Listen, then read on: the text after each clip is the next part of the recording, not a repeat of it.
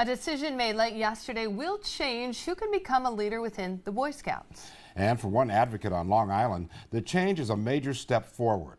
Fios One Cecilia Dowd has that story. In a 45-12 vote Monday, the Boy Scouts of America ended a national ban on gay leaders.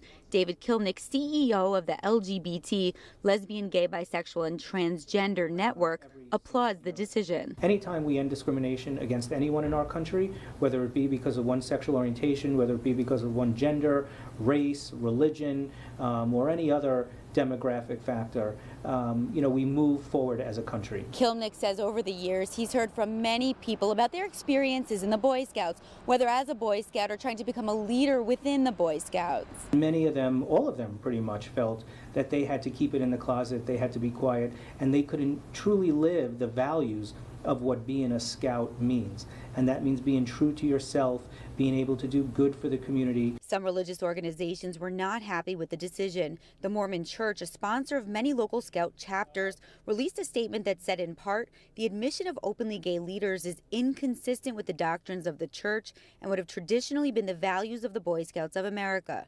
But the new policy still does allow for local units to exclude gay leaders based on religious reasons. Kilmnick and other members of the LGBT community say this is still discrimination. I have a lot of friends and family that have been very involved in the Boy Scouts throughout the course of their lifetimes, and they're all looking forward to the day when they can look at each other and see and breathe the equality that should be coming from the oath of all Boy Scouts.